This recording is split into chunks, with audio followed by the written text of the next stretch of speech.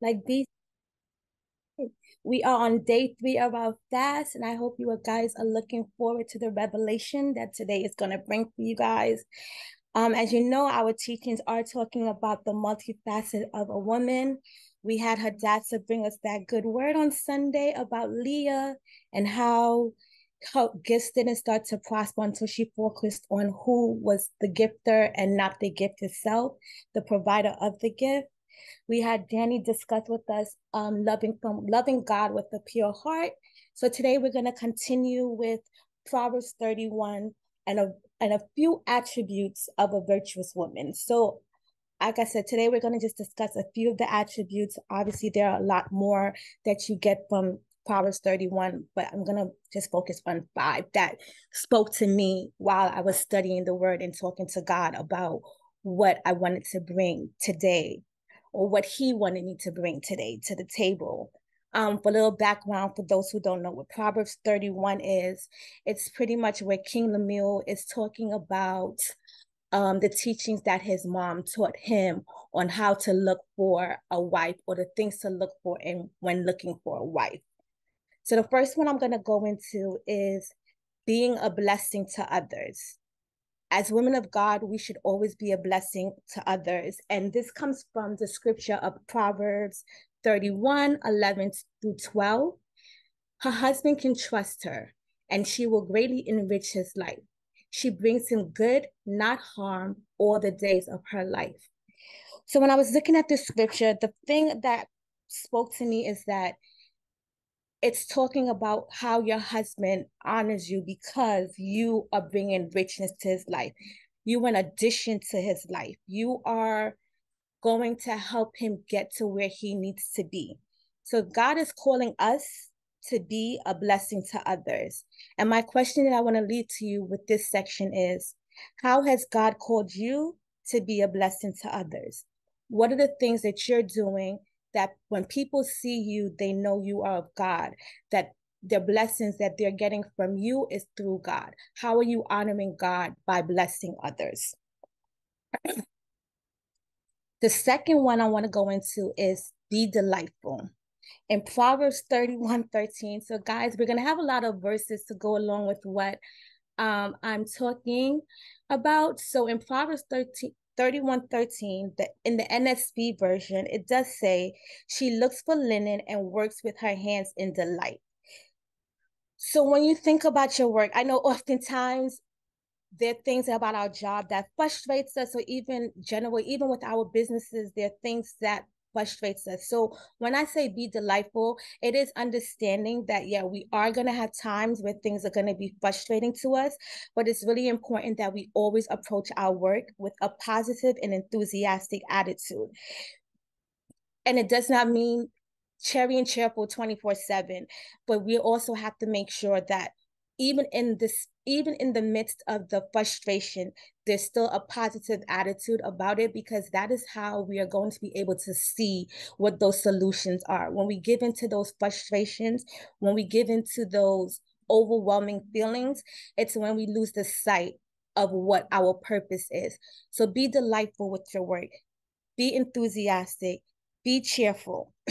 um, in Colossians 3:23 in a New International Version, where it says, whether you do work at it with all your heart as working for the Lord and not for the human masters.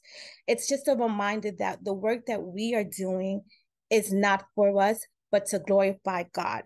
So if we approach it with that aspect, it always will help us keep that positivity, that cheerfulness, and that enthusiasm. Like I said, we are going to have moments where we do get frustrated, but we don't want to give into those moments. Acknowledge those moments through God. Let God know, like, hi, hey God, it's me. I'm frustrated right now, and I want to be enthusiastic about this. Help shift my perspective, help shift my mindset. Help me understand what about this is frustrating me so that I can approach it in a more positive light. So honestly, give yourself an attitude check. How is your attitude when you're approaching your work? Whether it's how is your attitude when you're approaching anything, honestly, through friends that frustrate you, or through your work, through your boss, through your businesses? Always give yourself an attitude check, because guess what? We need to be delightful. Number three, have good time management.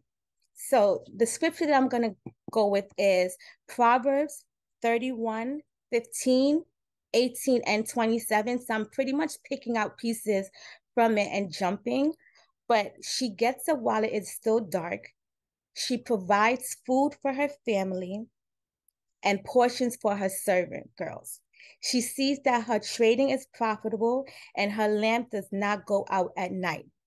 She watches over the affairs of her household and does not eat the bread of idleness. So, when I first read this, the first thing I said to myself was like, sis not sleeping? Because I'm tired of reading it. I got tired while reading all the things that she was doing. But as I sat in it, and I literally sat in it, and I started to think more about what the word was saying, I realized that in her way, she was utilizing her time to the best of her maximum. She was taking what she was doing and making sure that she was not idle in that time. She was ensuring that every part of her time while she was up was doing something that would prosper her family or prosper her husband if she didn't have a family. So I want us to take that and look at it as, when we are doing things, we want to make sure that our time is being maximized to glorify the work that God has put us to do. Sorry. Sorry. She doesn't allow herself to be idle. God is handing out endless love and grace, but our time is like a precious gift card with an expiration date. So let us use it wisely to tackle the mission He has given us. Question for you is, how are you using your time to sharpen your gifts? What are you doing in your downtime? What are you doing in your time that is not allocated for rest? Are you taking that time to ensure that the gifts that God has given you are being sharpened? Are you sharing those gifts with others and in a time management form? So again, I don't want you to think like, don't think like me. Sis never slept. She slept, okay? But she used her time wisely. Number 4, be a teacher. She speaks with wisdom and faithful instruction and is on her tongue. Proverbs 31:26. Be a teacher. So I believe that everyone does have a form of teaching in them. While it might be a silent form of teaching, it's still a form of teaching. So you can teach verbally and non-verbally. How are you carrying yourself that people want to say, how do you, the people, I'm sorry, are you carrying yourself that would make people want to say, who are you? Why do you carry yourself like that? What is the driving force behind your nature? And that in itself is a teaching moment, because that's when you say, well, you know what? I'm the king of a daughter, and this is what that means, a teachable moment. Teaching is a powerful tool for spiritual growth. It helps us learn, it stays accountable, and invites God's blessings. So who are you sharing your knowledge with today? How do people know that you are a daughter of a king? What teachable moments can you give to others that will lead them back to God? So always you want to be a teacher in all your ways. And then the last one I have is, be focused on God. So in Proverbs 31:30, it says, charm is deceptive and beauty is fleeting. But a woman who fears the Lord is to be praised. Like Danny talked about yesterday, from Peter 3 through 4, your beauty shouldn't be only on the exterior, but it needs to be that of your inner self. How is your beauty shining through based on how you are handling yourself internally? The Proverbs 31 woman doesn't focus on looks, but on God and worship. Like in John 15:4-5, when we abide in him, we bear fruit. We bear fruit. Fruit feeds others.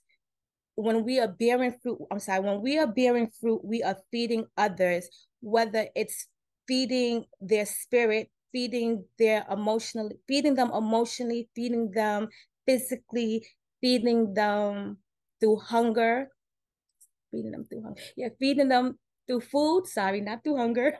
Sorry, guys. How are we bearing fruit? How are we bearing our beauty that it comes from internal and then goes to our external? In this form, she's a woman that is in action, a guide for all. Being wise means making God the center, as Proverbs 9 teaches. To be wise and seek to know and obey God, letting him guide your path in Proverbs 3:6. Is there anything that is distracting you from being able to have your beauty shine from within, that's distracting you from the Lord? Because that is the only way your beauty is going to come from shining within, is by being wise, asking God for wisdom, and teaching you how to not only focus on your exterior. Okay. So those were the attributes that I that spoke to me. As I mentioned before, there are many attributes that Lemuel speaks about in Proverbs 31, but these were the ones that spoke to me or resonated with me that I wanted to share with you guys. So like I said, the first one was be a blessing to others. The second one is to be delightful. Third one is to have good time management. The fourth is to be a teacher. And the last one was to be focused on God. So at this moment, I am going to lead out in prayer, and then I will hand it back over to Bianca. So Father God, we come before you today to thank you for your word. Thank you for your blessings. Lord, we ask that you guide us in being able to be a better representation of you, Lord. Lord, we ask that you speak to our heart. Make sure that it's coming from a pure place when we are representing you and teaching others about you, Lord. Lord, we ask that you help us keep our focus on you, Lord, as we continue to grow in the word, in the spirit, in our business.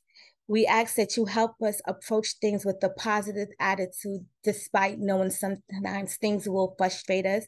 And that we ask that we come to you for that clarity in that form of frustration, and help us guide us through that moment, Lord.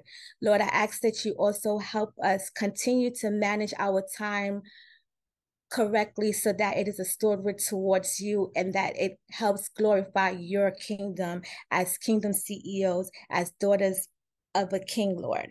We ask that you help us get that wisdom to understand when it's okay to be a blessing to others and when it's okay to support them from a distance, Lord. We ask that you just bless us, you keep us. Let this word be a meditation to everyone's heart. I hope that it was a blessing to them and that they were able to get some form of revelation, Lord. And this we pray. Amen. Amen, amen, amen, amen. Hallelujah. We thank God for this Proverbs 31 breakdown and the nuggets and wisdom that was pulled from it. Thank you so much, Tafina, for that release. God is good. I love this chapter. Proverbs 31. We hear it a lot when someone is talking about what it takes to be a virtuous woman. And we would hear this chapter over and over, and sometimes it would make one think that we would have to match up to who this woman is in order to be virtuous. And if you don't match up, then you're not virtuous. But what I love about Proverbs is that it gives us a standard of wisdom for us to pull from.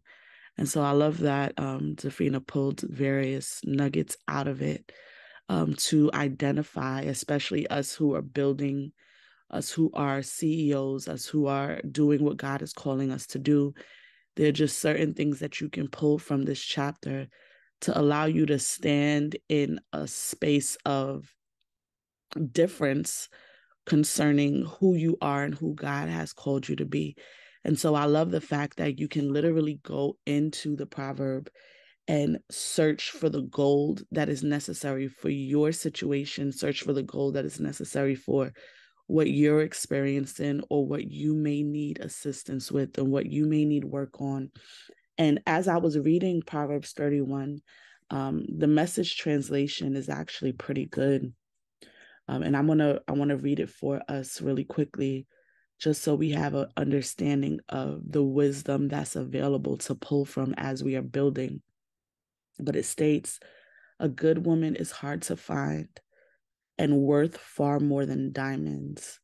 Her husband trusts her without reserve and never has reason to regret it. Never spiteful, she treats him generously all her life long. She shops around for the best yarns and cottons and enjoys knitting and sewing. She's like a trading ship that sails to faraway places and brings back exotic surprises. She's up before dawn, preparing breakfast for her family and organizing her day. She looks over a field and buys it. Then, with money she's put aside, plants a garden.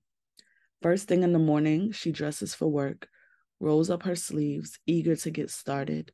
She senses the worth of her work, is in no hurry to call it quits for the day.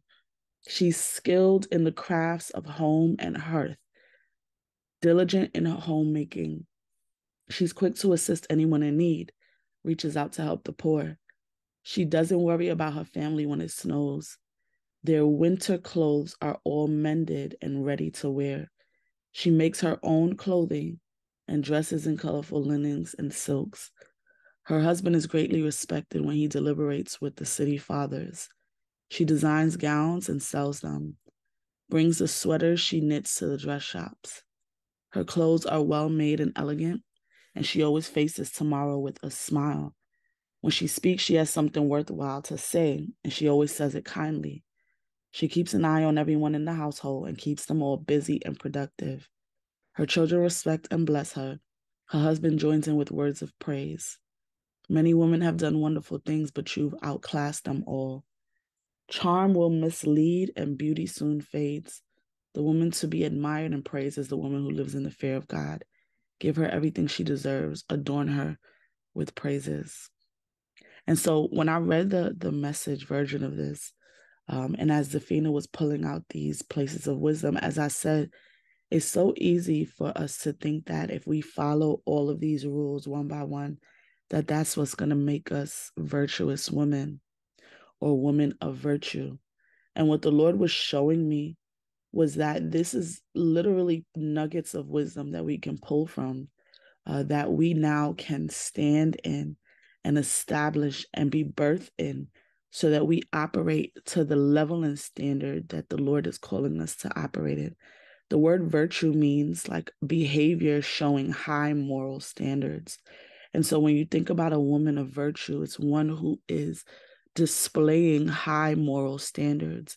How do you operate on a daily basis? What does wisdom look like in your life? We know that wisdom is the principal thing, right? How do you operate from a place of wisdom in your everyday dealings? As a woman, as the one that the Lord has called for such a time as this, what does your life look like from a place of wisdom? Tafina spoke about the inside out approach and how it starts from internally, right? And even Danny was talking about that yesterday. And so, what happens on the inside of us that we allow wisdom to sit so that every bit of our dealings are now spewing wisdom? Every bit of our dealings are now spewing the knowledge and understanding of God.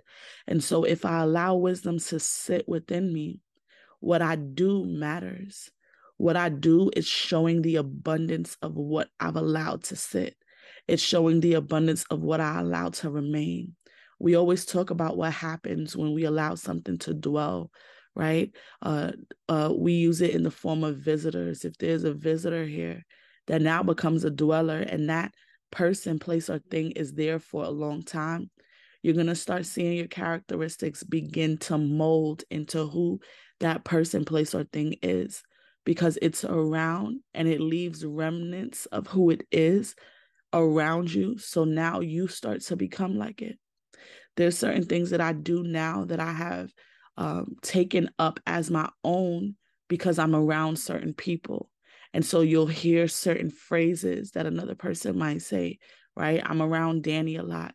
And so you'll hear certain things that she would say that now all of a sudden I'm saying, not because I just intentionally took up things that she was talking about, but because I'm around her so much, automatically what begins to happen is that our language starts to form together, right? Some of the characteristics start to form together. And you'll find that with people that you are around. Those of you who are married, right? You know that there are certain things that you take up with another person. There's certain things that you'll take up along with your husband, where automatically now you see yourself doing certain things or saying certain things or moving a certain way because of how much you're around that person. And so when we think about Proverbs 31, there's a wisdom that wants to dwell with us so that we can now form into the woman of God that God desires us to be. And out of that abundance, things will flow, right? Out of that abundance, things will flow. One of my prayers recently is, God, I want to be a wise leader, right? I want you to show me what that looks like. I want you to show me exactly how to be like Jesus when I'm leading.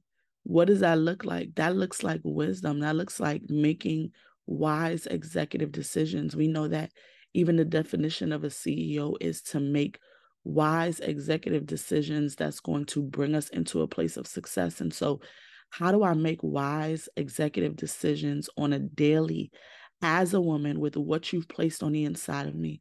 And so that I can maximize. Dafina used a very important word when she was talking about time, right? It's so easy to think like, when does this woman sleep?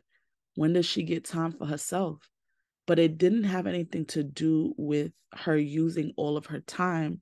It had to do with her using her time wisely and maximizing on what God gave her. When you read this chapter, you'll see every bit of it shows a level of maximization. Every bit of it said, okay, she has all of this stuff to take care of. It talks about her kids. It talks about her husband. It talks about her work. It talks about her hobbies. It literally covers every single aspect. Usually that's dealing with a woman, but how she handled it so gracefully and maximized what God gave her. The point of all of this is that when God places something into a woman's hands, the nature of a woman is to take that thing and make it better.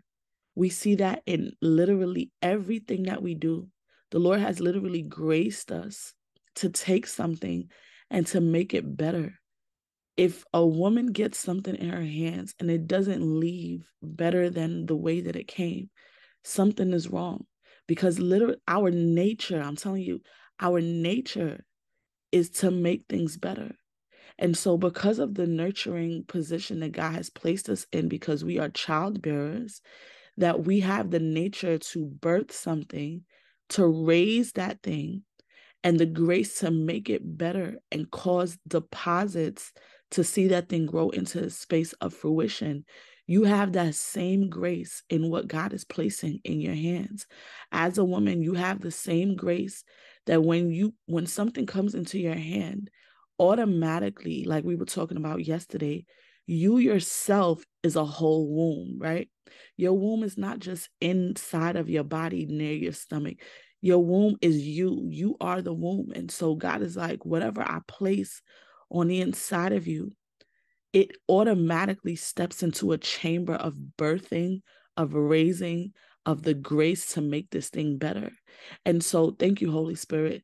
There are times that we feel like we cannot host and house the thing that God has called us to host and house. that baby that he placed on the inside of you. There are times that we get insecure regarding it. There are times that we feel like, I don't necessarily know how this is going to go down. But I've never heard a mother who had a baby in her belly think about how this thing was going to grow in her stomach.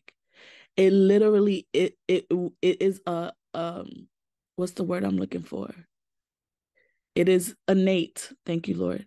It's innate. It is innate. It is something that just flows because it is the system that God put in place concerning birth.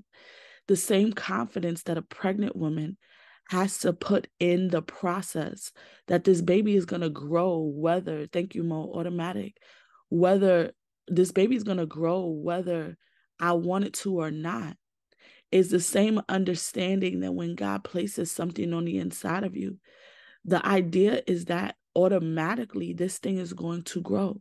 I have the responsibility as a woman now to nurture what is happening, to nurture the process, to nurture what is taking place, right?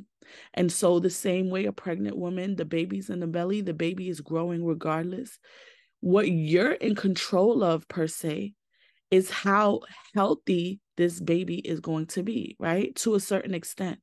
So, meaning that you're eating the right things, meaning that you are sleeping, you're getting your rest.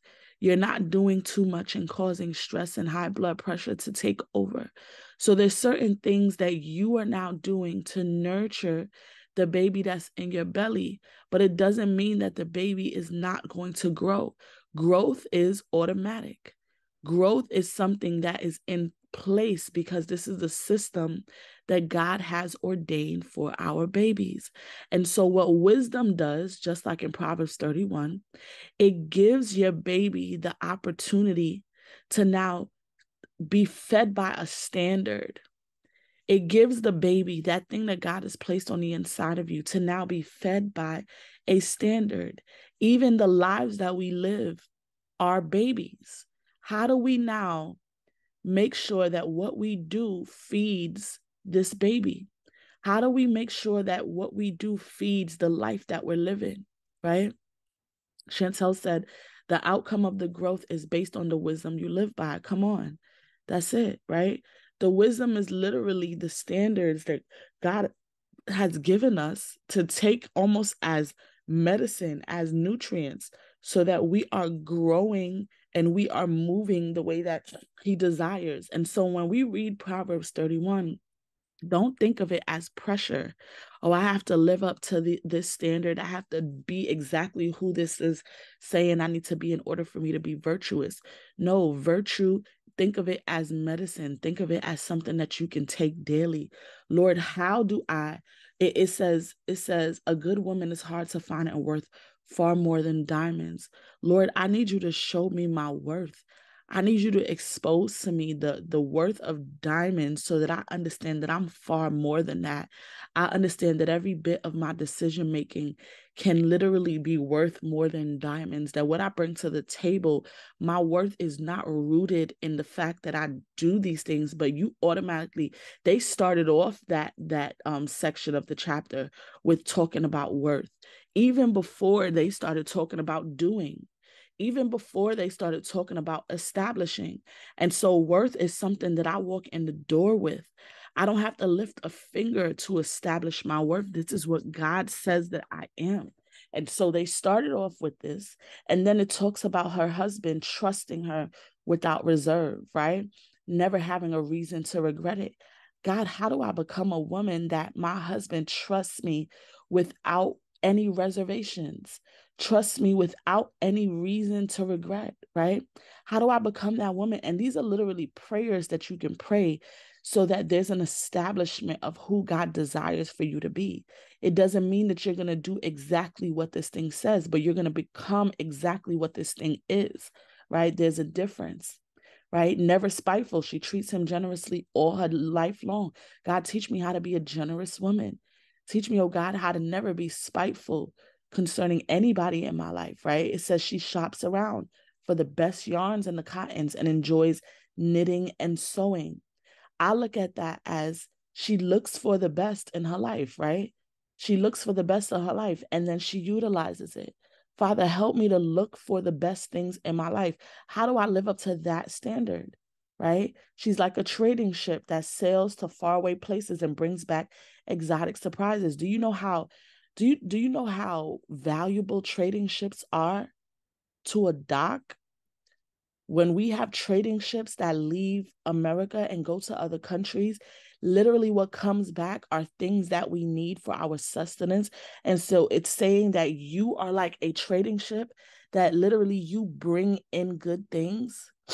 You bring in exotic things. You bring in things from faraway places that brings value to anything that you encounter. That's the worth that you're walking around with. That's the worth that you're walking around with. And so you can declare that over your life. I bring back good things. I'm like a trading ship that brings good things to anybody that I encounter. I'm a trading ship that brings good things to the lands that I'm dwelling on, right? That's a declaration. It says she's up before dawn, preparing breakfast for her family and organizing her day. This is maximizing her time. This is being responsible. And so if you know that this is, and it doesn't mean that every time you don't wake up before dawn, you're not virtuous, but it's talking about the overlay of how responsible this woman was. So Lord, I thank you that you are helping me to be responsible in this season, so that I'm preparing, I'm organizing. Teach me how to be a better preparer. Teach me how to be a better organizer, because it's literally a quality that causes you to stand out. It's a quality that causes you to now stand in the nature of who God has made you to be, right? She looks over a field and buys it. Then with money she puts aside, plants a garden. So not only does she purchase the ground, but now she's figuring out what to do with the ground. Lord, anything that ends up in my hand, teach me, Lord, how to maximize this thing. Teach me, Lord, how to now establish this thing. Many of us, we've been given some things in our hands, and as we know how to attract it, but then we don't know how to maintain it. We don't know how to sustain it.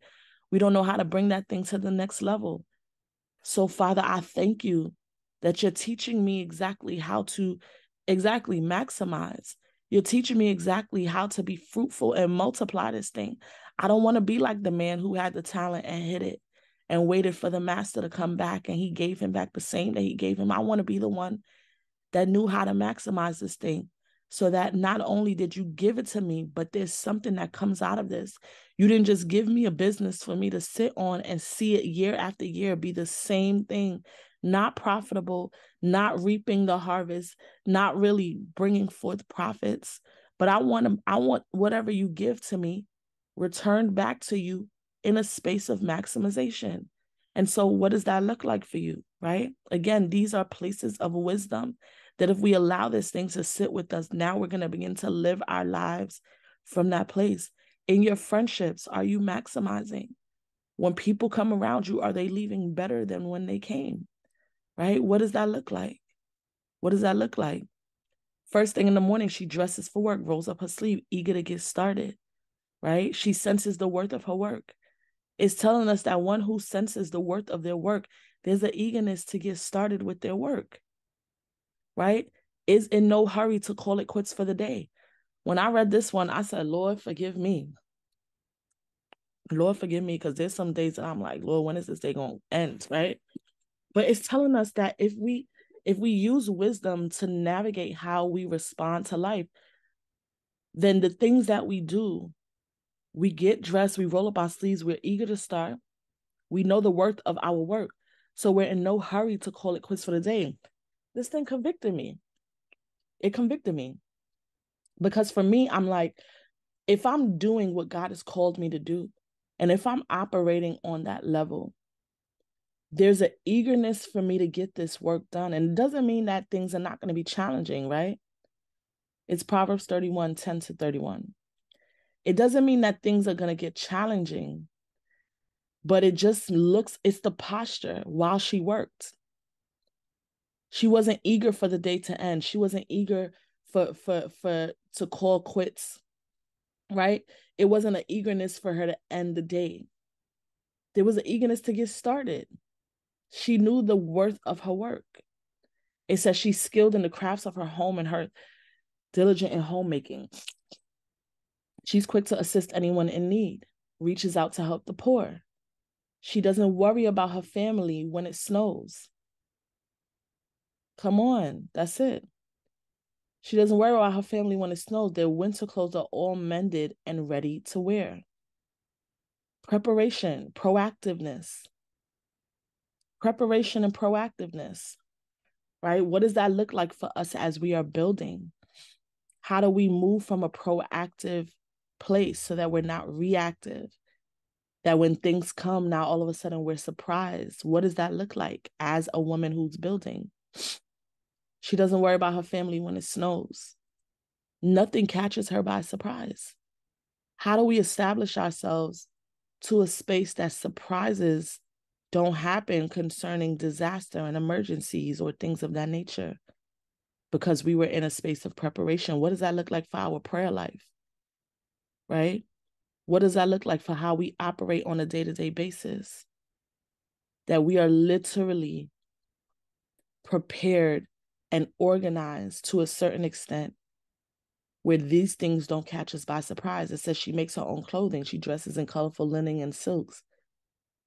Her husband is greatly respected when he deliberates with the city fathers. She designs gowns and sells them, right? She brings the sweaters she knits to the dress shops. I want us to really look at this and focus on the fact that it's not about following all of these rules. It's about pulling from the wisdom of where God is calling us as women, as where he's calling us as women, the power and the ability that we have to stand in and to stand on as we are building. That there's this quote that I used to always say back in the days that I saw on Instagram, and it said, I close deals in heels.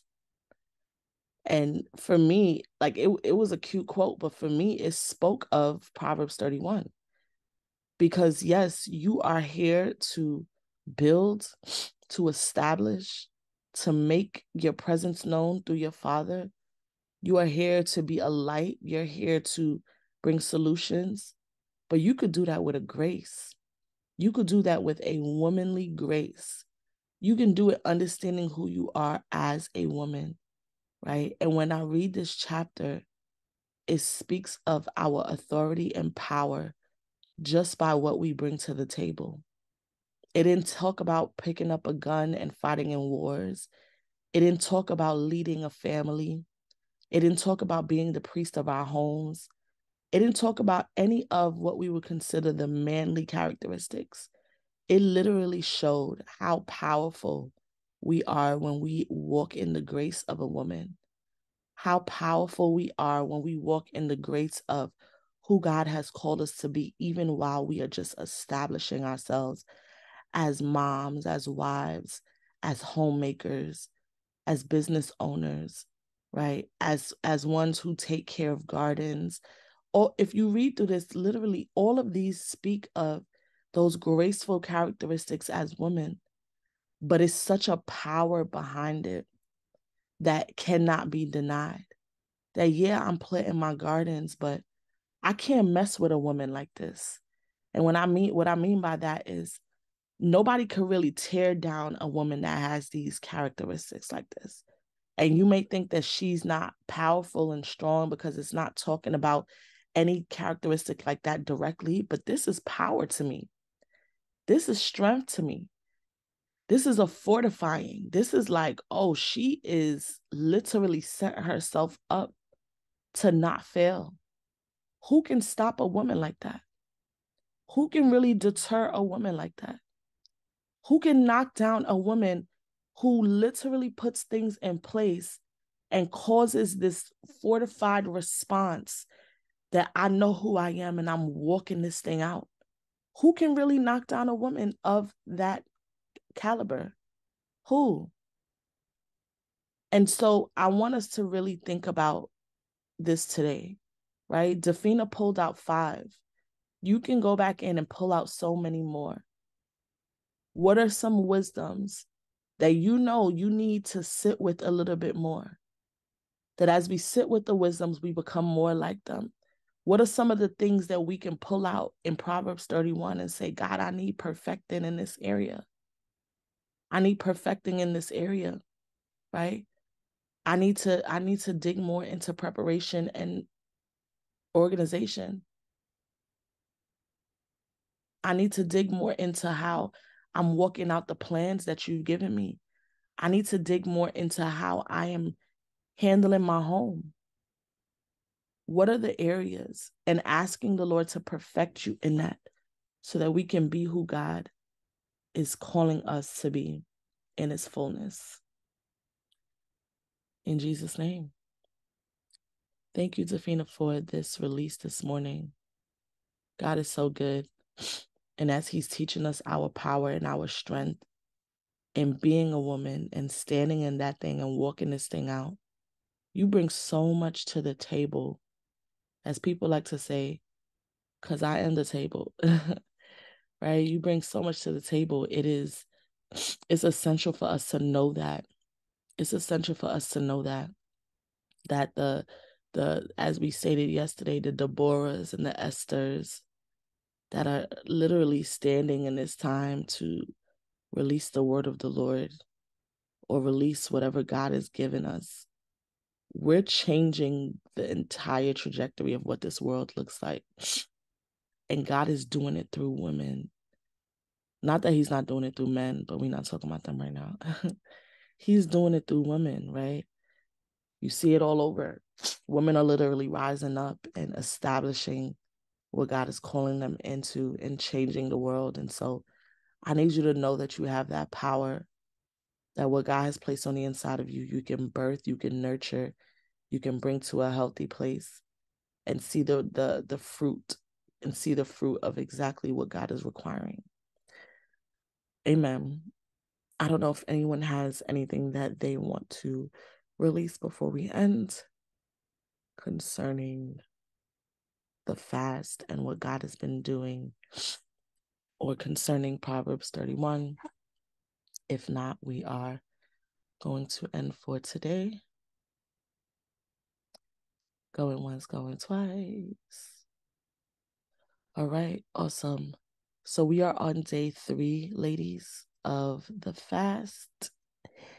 And I know that God is going to be giving us realization on another level about what we possess and what we are holding and what's in our bellies.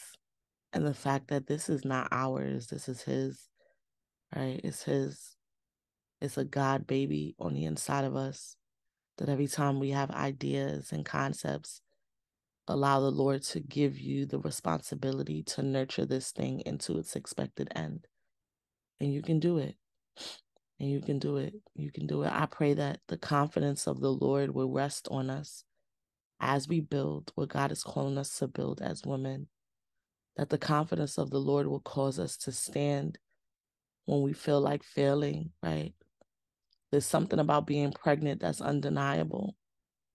I'm like, God made it so undeniable that it's undeniable in what we feel. It's undeniable in what it looks like, right? Nobody can really hide that they're pregnant after a certain time unless you just never show, right? But usually we know that the belly grows so big that it's undeniable. What's on your life right now is undeniable.